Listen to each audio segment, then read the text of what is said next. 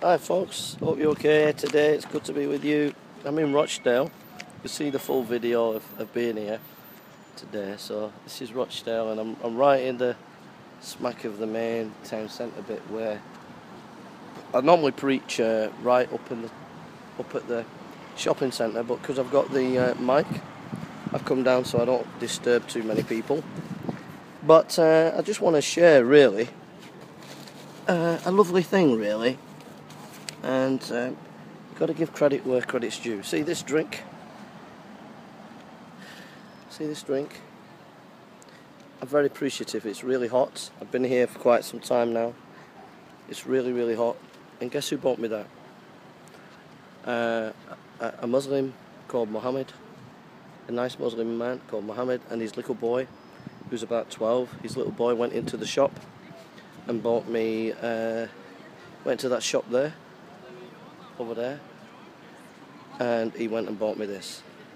I was like, how nice was that? How really nice. That was so I'm so appreciative because I'm really thirsty. I couldn't leave my stuff unattended, and that just goes to show that you can't judge everybody as the same. You can't say everybody's the same. Some lovely, lovely Muslim people.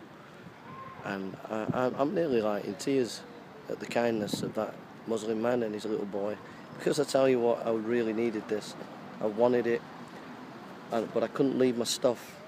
And he come up and he was just talking to me in a nice way, and then he kind of said, "Do you want a drink?" And I said, "Yeah." And he said, "Let me treat you." And he sent his boy to get me a drink. So how kind, how thoughtful.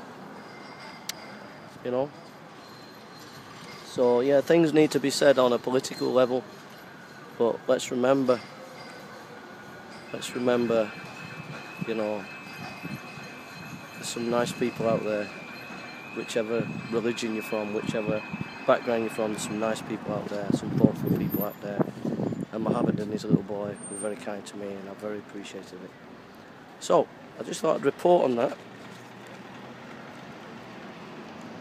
Little Muslim boy bought me that. I offered him money and he wouldn't take it. And he said, "You be blessed." And they said, "You keep going on and doing God's work."